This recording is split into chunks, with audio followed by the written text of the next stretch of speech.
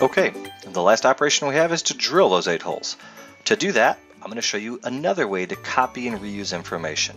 There are many different ways to reuse information within TopSolid 7. If I go to my operations manager over here, I see my centering pointing operation that we just created.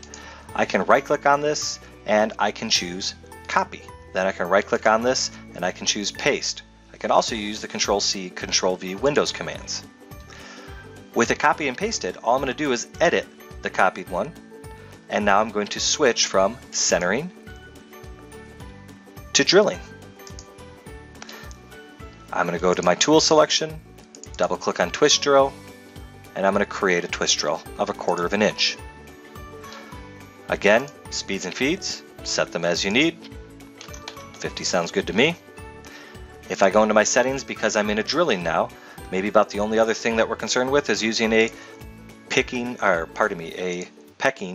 clearing routine. Here's your pecking, your chip break cycle. This is a clearing cycle.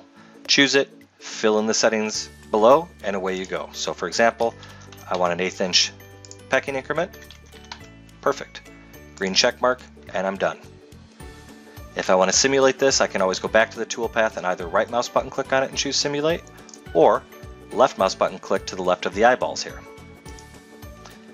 Here comes the toolpath, and if I slow this down a little bit, I'm using my minus key on my keyboard by the way, you can see it's even simulating the pecking cycle. Kinda cool.